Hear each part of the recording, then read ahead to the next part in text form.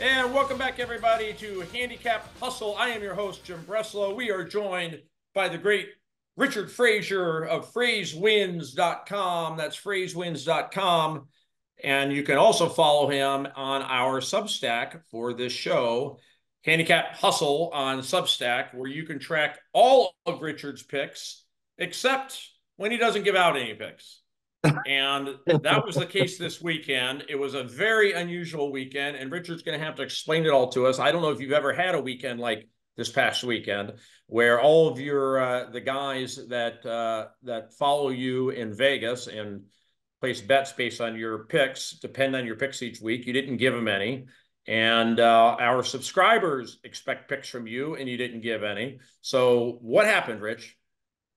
Well, as I mentioned before, I'm somewhat of a perfectionist, and I have a rule of thumb that if I give out a game and the game doesn't win, would I have any regrets on giving that game out? And the fact is that every game this week, I would have had some sort of regret on if it didn't win. Now, as it turned out, a lot of my instincts were correct, but that's, besides the point now. But normally, the games with the highest deviation, the other factors that I put in play all follow suit. But for some reason, and I can't remember the last time this happened, there were flaws in the other factors aside from the deviations. So based on that, I decided to take a pass on this week. And once we climb into this a little bit, I think you'll see why. There was 14 games this past week in the NFL. 11 of them had a road favorite in it. Do you know what the record on those road favorites were this week? 11 and No. 0. 11 and 0. I mean, to have 11 of 14 games have the road team be favored in is crazy to begin with. For every single one of those road teams to cover is a whole nother. Yeah. And so that's Yeah. a highly unusual. What's your you have any takeaway about those two facts that there were so many road favorites and that they all covered? Well, we talked a little bit about last night's game and Buffalo at the Jets. How can Buffalo be 1.5 point favorites over the Jets? Only 1.5 point favorites over the Jets. That doesn't make any sense to me. What are these books doing? Are they just letting computers pick their lines now? I mean, are they not factoring anything in? And if you look at all the other road favorites that played this week, only 2 of the 11 were favored by more than 3 points. That's it. And we're talking about good teams playing lousy teams. Yeah. So, Well, I, I want to talk about that game last night in a minute, but just to go back to you not giving out any picks. First of all, has there ever been a weekend like that before where you didn't give out any picks?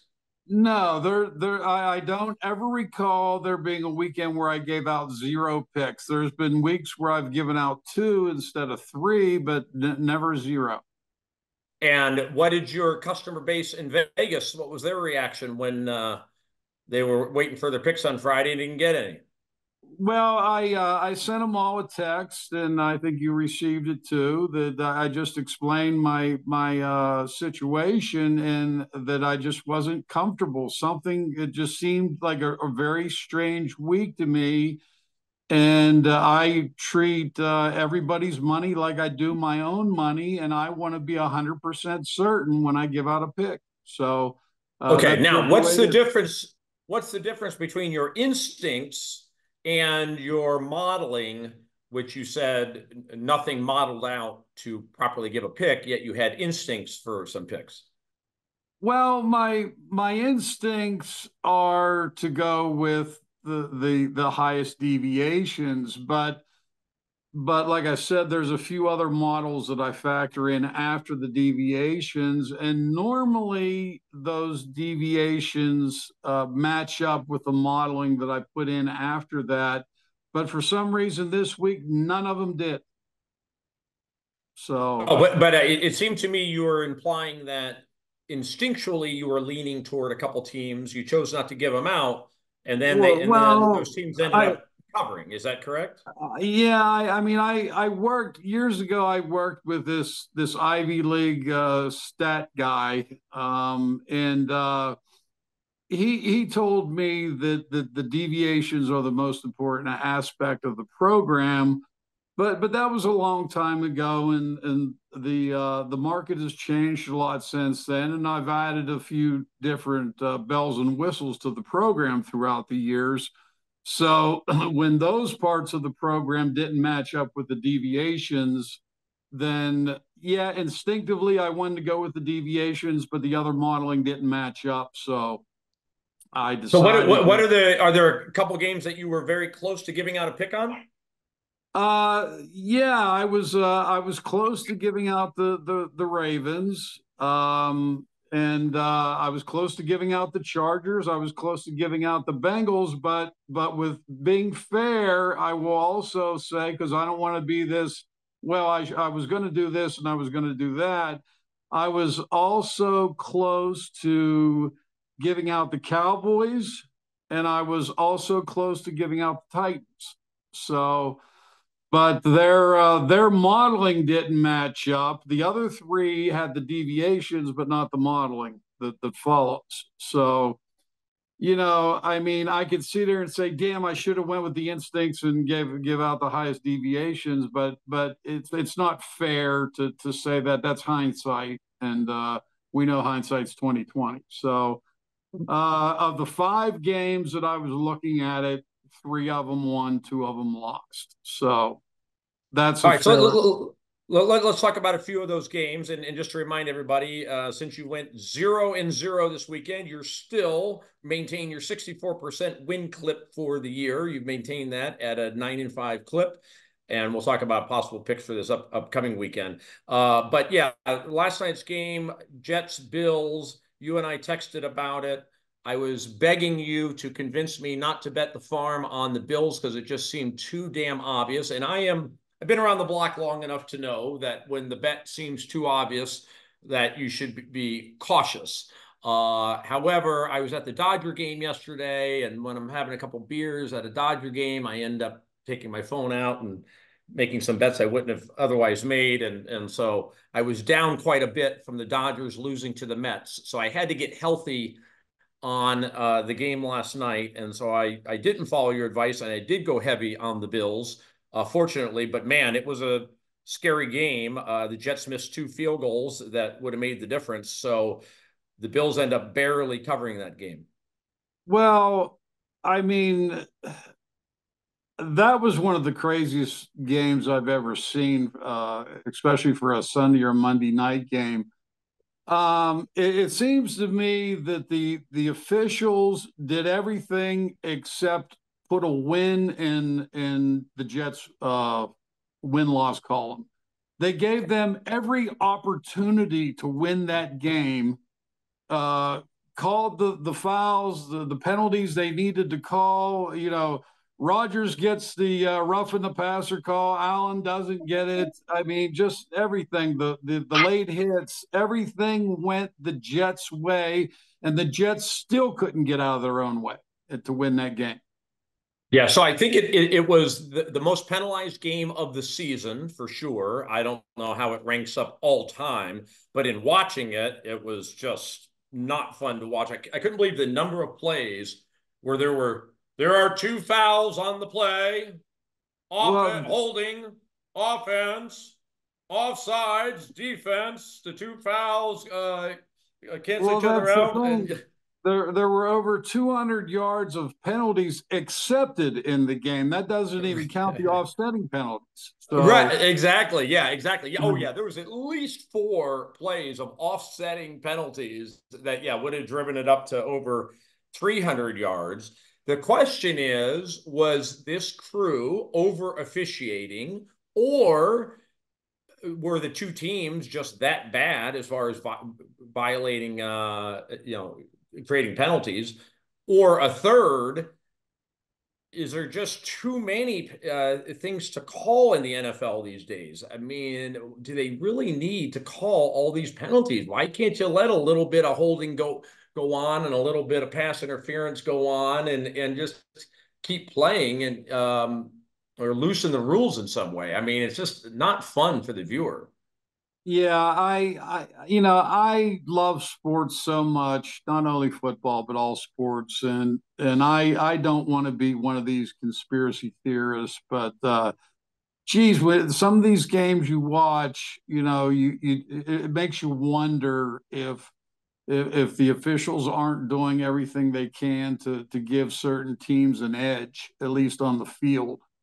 It doesn't mean that they're going to win the game, but they sure are trying their best to help them get the win.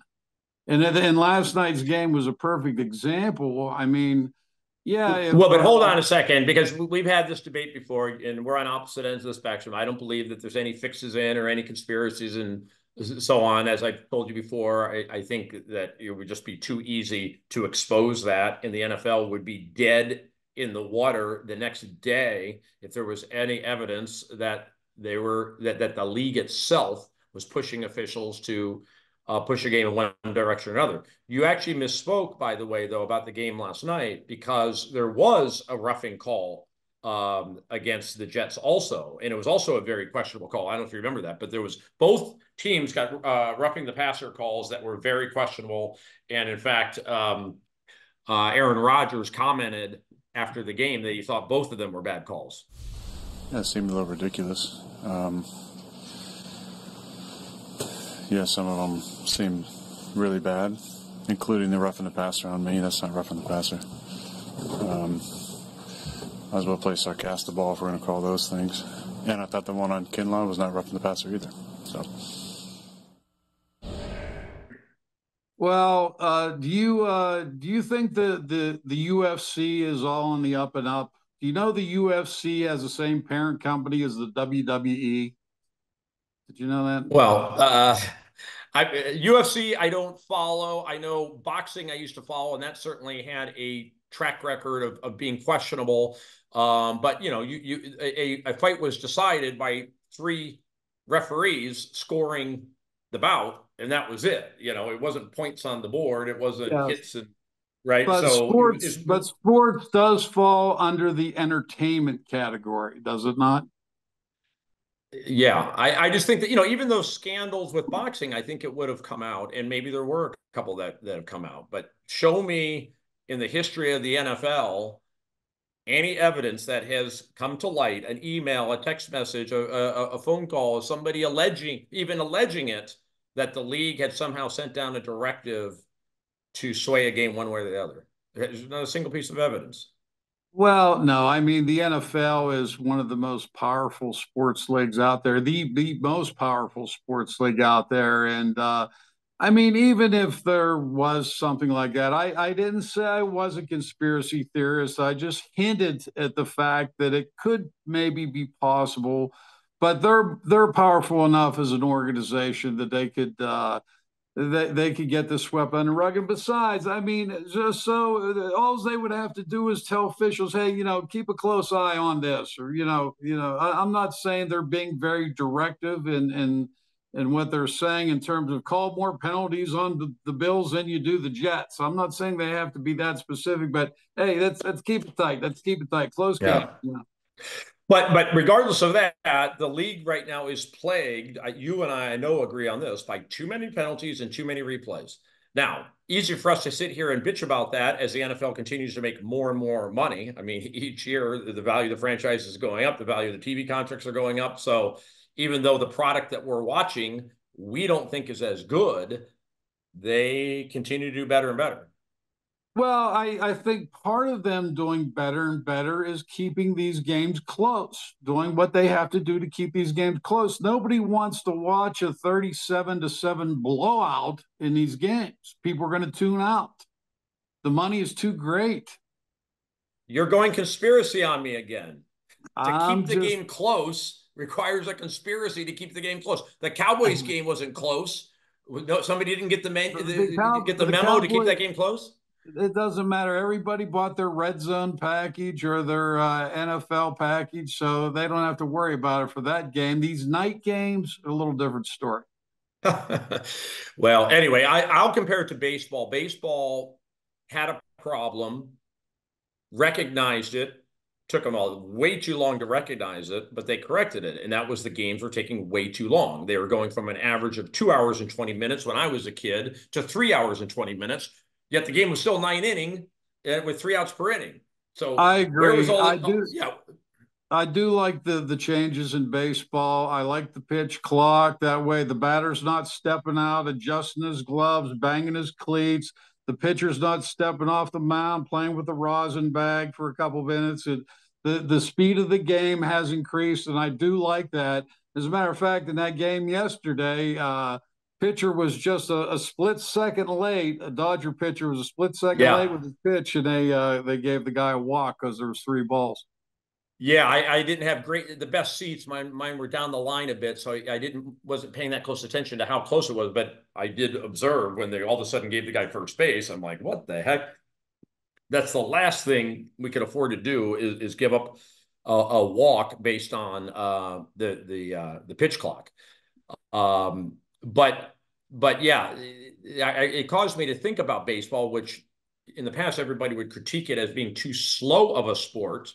Even compared to football, it was considered too slow, right? Now football is too slow. Baseball's not too slow. In fact, baseball doesn't have TV timeouts. Isn't that great? I think it's one of the few sports that doesn't have a TV timeout. It's got a natural timeout in between innings. But once an inning start, they're not just stopping the play so that we can go ahead and run 3 minutes of commercials. Unless there's a pitching change. Yeah, but again, that's natural. The guy has to come in and warm up. They're not doing it for purposes of ads. The other thing about the NFL now is that I understand scoring plays, change of possession plays, but now they have this thing they're calling replay assist that automatically comes from a booth where a coach doesn't even have to challenge. That somebody's radioing down from the booth. I think you blew that one. Take another look. The change out to a touchdown. It happened. It happened last night and was very interesting, right?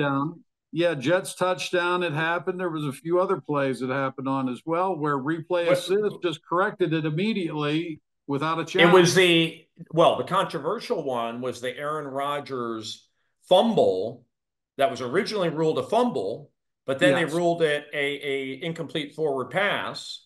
It came down from above. Then Buffalo wanted to challenge it. They weren't allowed. They said, well, wait a minute. Yes, his arm was going forward, but he didn't have an intention of throwing the ball. He was intending to tuck the ball, not to throw it. And they wouldn't let Buffalo challenge it because the booth had already reviewed it prior to the challenge. Yeah, exactly. And on that play, Aaron Rodgers clearly was not going to throw the ball. So that was a fumble. But again, they didn't call it a fumble, even though that was a fumble. You could see the way his hand came down. He was going to tuck that ball. He was not going to throw it. The ball just fell out of his hand. So therefore it was a fumble. Yeah, so it was reviewed by, I don't know what this new rule is that allows them just to impromptu overturn something, but that's basically what happened.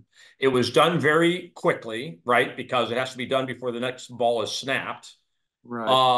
So they quickly overruled it on the field, said that it was an incomplete pass. So now they're lining up. When a team challenges a foul, it seems like they take 5 minutes to review the damn thing. They look at it for every possible angle and this and that. So that was the interesting thing there is that they looked at it very quickly and determined that and wanted to play on. And then that prevented from Buffalo from having more of like a 5-minute review of the play. Yeah.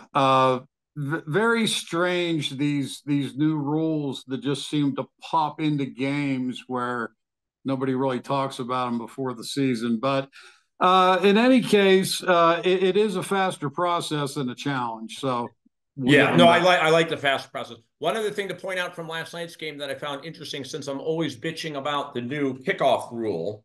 So the Jets, after I think it was after Buffalo scored, the Jets had a personal foul for a guy mouthing off to the ref. It was a Yeah. 15-yard penalty to be assessed on the kickoff. So that's a substantial penalty, 15 yards on the kickoff. So now the guy's kicking off from the 50, but the players still line up to defend the kick at the same yard line. So there's absolutely zero impact from this 15-yard penalty on the kickoff. It just means the guy kicks it from the 50-yard instead of the 35, but everything else about it's the same. Anytime there's an after-the-fact penalty on an extra point or on a scoring play, and it's going against the receiving team, it doesn't matter because, I mean, obviously the kicker has the ability to kick the ball into the end zone anyway, giving him 10, 15 extra yards to do it. Right. But it used to allow you to do a little kind of squib kick or a little pop-up kick to really pin the team back. And now, because your players are still lined up at the same yard line, it doesn't give you that. Anyway, enough about the kickoffs. Lions Cowboys, I do think is worth covering just because it's such a debacle going on in Dallas. That was definitely a shocker. It made me look to see who the Cowboys were going to be playing this weekend, because usually I like taking teams that got their asses handed to them and coming back the following week, but I think they're on the bye. Yeah, they have a bye week. So I was looking at that yesterday as well. I was thinking of you, and I looked at week 7 schedule and seen that they have a bye week. And if any team definitely needed a bye week, it's them. Yeah. Well, and then the Jets are going to be an interesting team to watch, coming off of blowing it, after blowing, every opportunity last night. Now they pick up the guy out of who's the receiver they just picked up from the Raiders. Did they get Davante Adams? Yeah, Davante Adams. Oh yeah, he took a red-eye flight last night. He was in New York this morning. I've been buried in my data already for this coming week, so I've watched no TV today. But one thing I did notice that Pittsburgh opened that Sunday night game as a 1-point favorite. Now they are 1.5-point dogs at home. Is that to the Jets? Yes. That's Davante Adams. So I think, look, the Jets offense for sure looked better last night with their new head coach, et cetera. Now, I didn't really realize this, but Rodgers, Davante Adams, during the 5 years they played together, were the #1 duo by far as touchdowns, et cetera, when they were playing together at Green Bay. So people are thinking this is going to make a material difference, and that's what moved that line.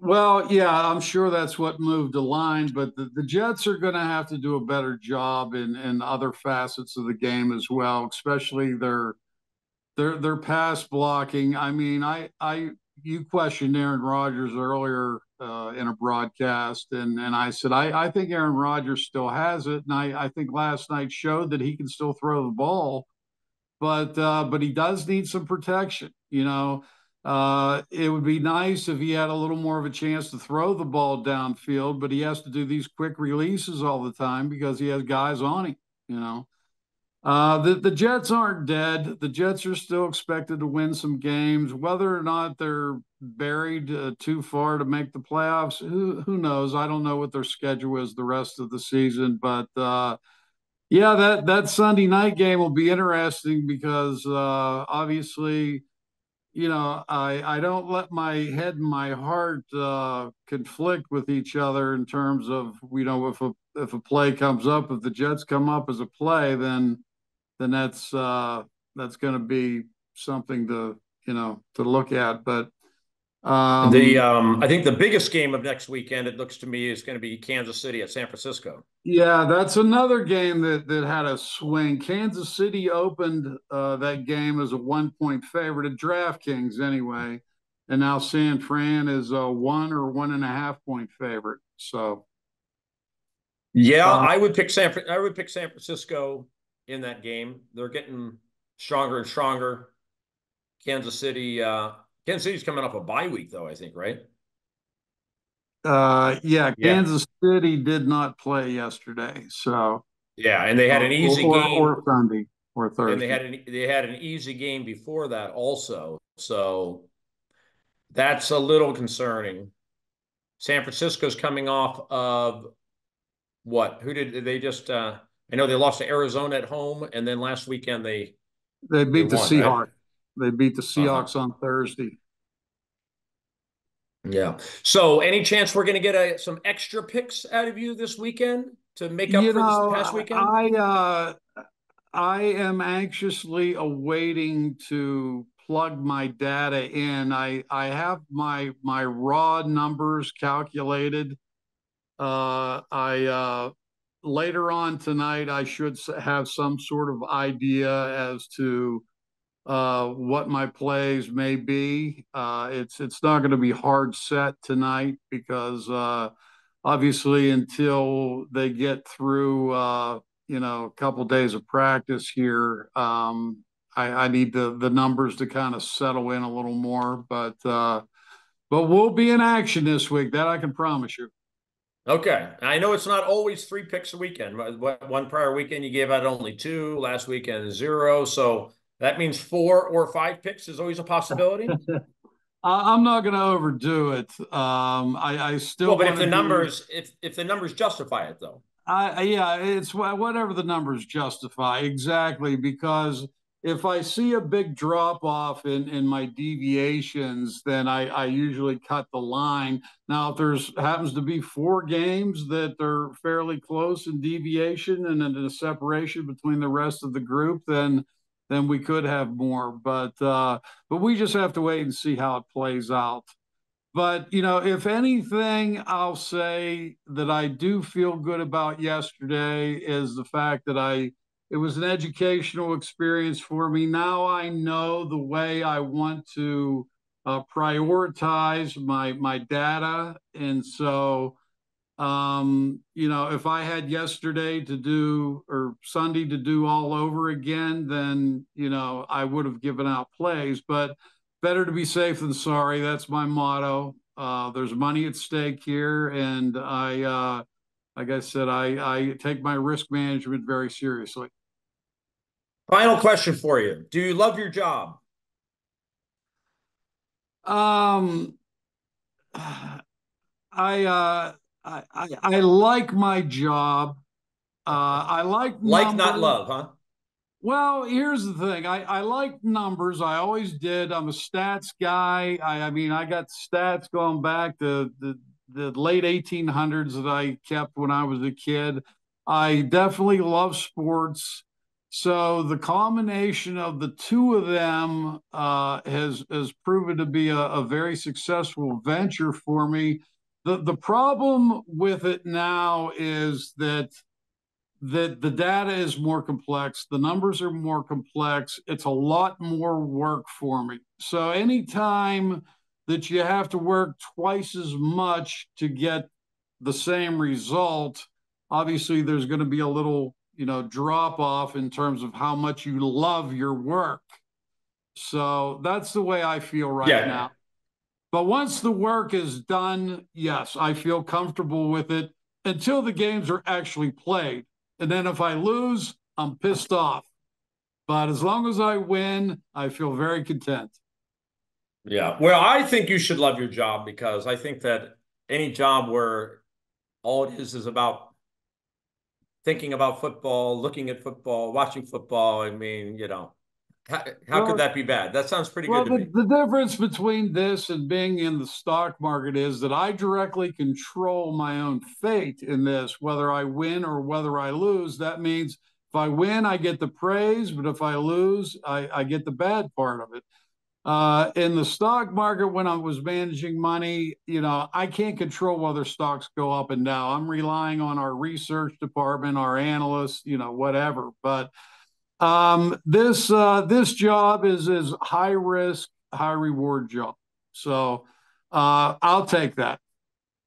No, the reason I asked it, I've got a buddy who's trying to figure out what he wants to do next, but he's been a professional poker player in the past, and he loves playing poker. It's all the guy talks about. I'm like, so why don't you go back to being a professional poker player? It's what you love. He says, well, I don't feel like I'm adding anything to society or building anything through that. And I'm like, who the hell cares? If you're making money at it and you enjoy it, do it.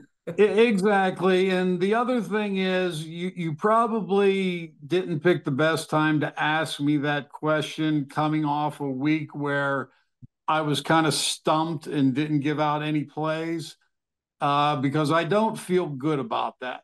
But I needed to do it for the information purposes. So well, as I mean, said, when you refused to give out the picks, I called you an honorable gentleman, because you could have just thrown some picks out there just because it's expected of you. But and it was the only way for you to make money, frankly, is to give out picks. But the numbers weren't there; they weren't there, and you honorably chose to give out none. So we respect that.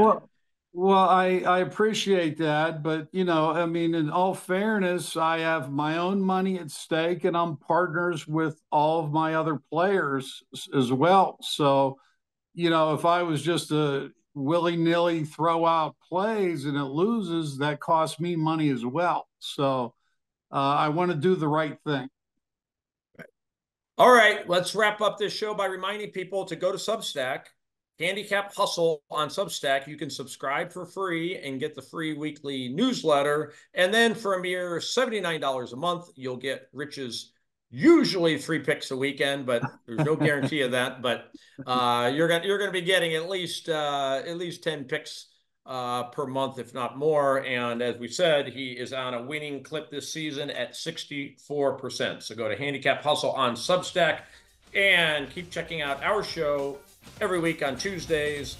Handicap Hustle here on the CrossCheck Media Network. Rich, see you next week. Remember, I use a rifle, not a shotgun. Appreciate it. Thank you. Next week. Bye-bye.